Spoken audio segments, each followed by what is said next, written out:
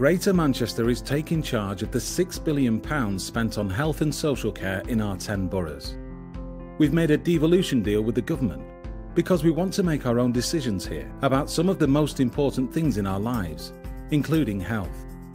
We spend millions dealing with illnesses caused by poverty, stress, smoking, drinking, air quality, unhealthy eating and physical inactivity.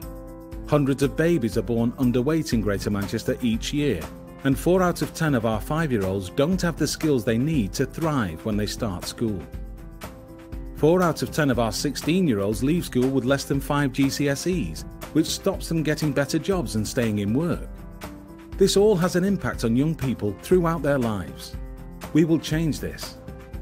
More than a fifth of Greater Manchester's 50 to 64 age group are out of work and on benefits, many because of ill health. We will change this. Bringing the employment rate for this age group up to the UK average would boost Greater Manchester earnings by £813 million and result in 16,000 fewer Greater Manchester children living in poverty. Our older population will increase by 25% by 2025. And within 5 years there will be 35,000 people in Greater Manchester living with dementia. More than 10,000 will have severe symptoms and need 24-hour care. We will prepare for this.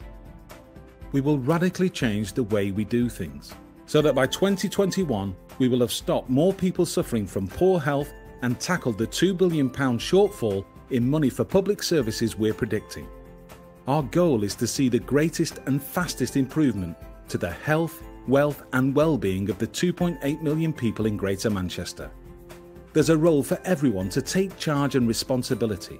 For individuals, families, communities, GPs, hospitals, councils and the 100,000 staff who work in health and social care here. We're at the beginning of our journey now. By harnessing the collective energy and the ideas of the 2.8 million people here, we can take charge of our own future.